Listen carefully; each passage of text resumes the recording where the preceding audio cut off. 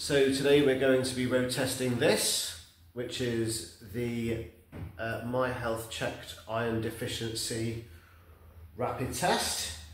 Quite interestingly, it says the symptoms to look out for are tiredness and lack of energy, shortness of breath, noticeable heartbeats, heart palpitations, and pale skin.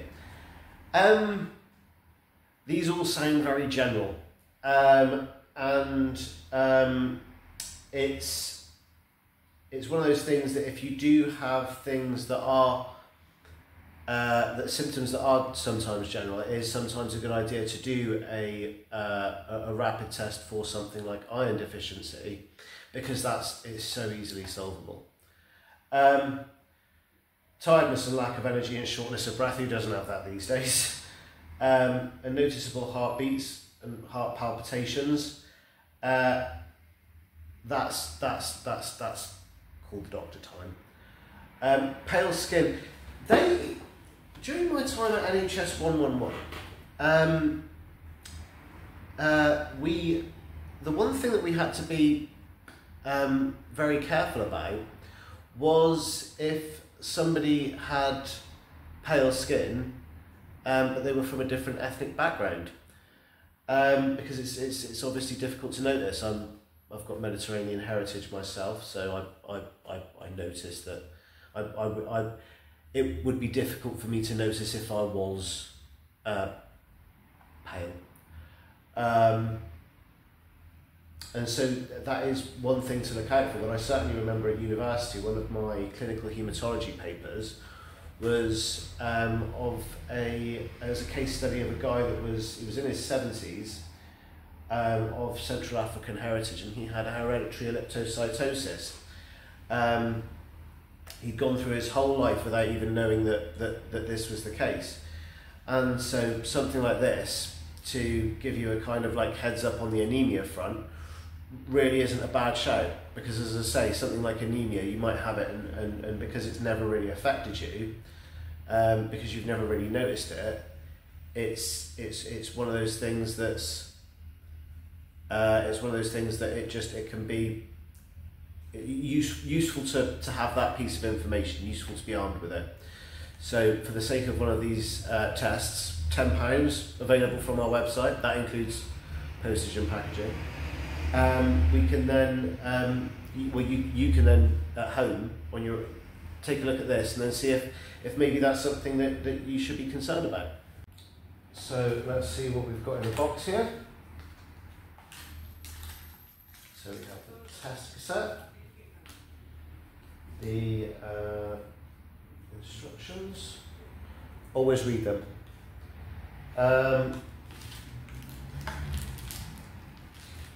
So, as with most lateral flows, we have the buffer, the lancets,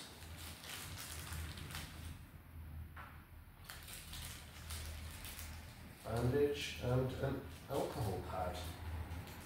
I don't know if the sample collector is in the test. I should suspect it probably would be. Before I do any test, I've always washed my hands. Before you do any lateral flow test, absolutely you need to. So as ever, don't usually open a lateral flow test more than an hour before you intend to use it, because they can be very, very sensitive. So it's identified on it as a ferritin rapid test. That's useful. Right. So silica gel, advice not to eat it. I wasn't feeling peckish. Now, I need to explain something about the pipette. When you draw blood into it, do not squeeze it. Don't squeeze it. It will go into the pipette automatically. Don't squeeze it and wait for it to get to the line. The problem is that if you squeeze it, you'll inevitably draw more in than you need to.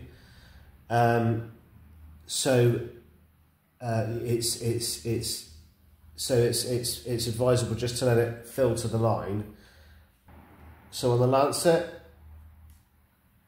remove the cap, and then make sure that you have your finger. As I say, I tend to think that the middle finger usually tends to do the best job. But let's see what happens.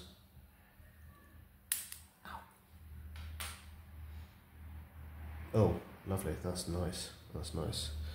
So, I'm not squeezing the pipette, I'm just touching it.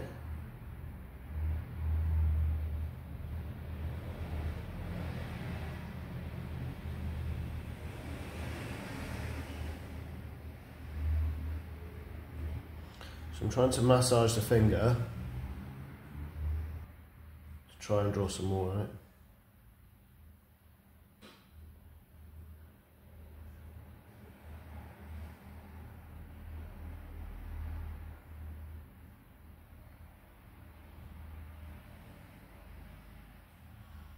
So you'll notice that it can be quite a painstaking process. So patience always needs to be exercised. Try and keep your hand down so that the blood will flow to the tip. So I've caught a couple of air bubbles in there. So I'll try and make some allowances for that by the time it gets to the end. By the time it gets to that black line.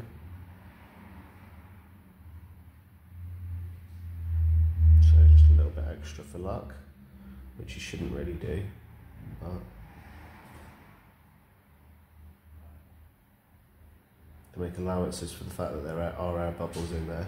Try and avoid air bubbles because they can hinder the accuracy of the test. I think we've got enough in there.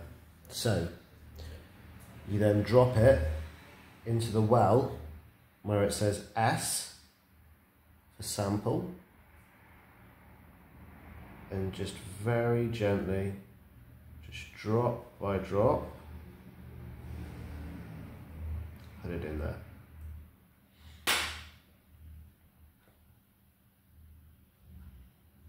So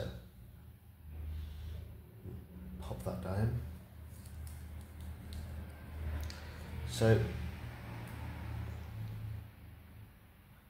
we then put the buffer into the well. Some people choose to mix it. I generally don't, because I think that it performs the test either way. It'll show it or it won't.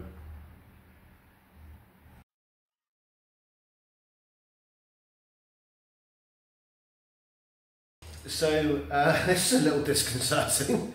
It's actually come back. I have iron deficiency. That I actually could potentially have anemia. Wasn't expecting that. So as you can see with most lateral flows, you have the C line there, which shows that it was a successful test. And because we're looking for the presence of a protein here, with something that should be in your body, the T should have a line there to show that it has found a relevant amount of ferritin in your body. By virtue of the fact that it isn't there, it shows that I don't in fact have enough, and as a consequence that would suggest iron deficiency or potentially anemia, which I need to now look into. With certain proteins such as HIV, you're looking for the presence of that protein, which would be wanting to not see it, whereas sorry, I'm just a bit taken aback. Yeah, so you'd be looking for the presence of the protein there to be able to test whether you had the pathogen, whereas here, the red line shows that the presence of it there. Oh, it's coming up very, very faintly now. Very faintly.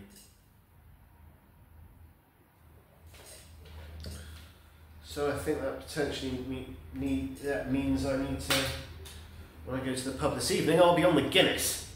So, I mean, it could be down to one of many things. It could be down to diet, but it's an easily resolvable problem. It simply suggests to me that because it's there and it's faint, it means that I do obviously have that protein in my blood, so it might not necessarily be anemia, but it might be a good idea for me to consume things that are iron heavy.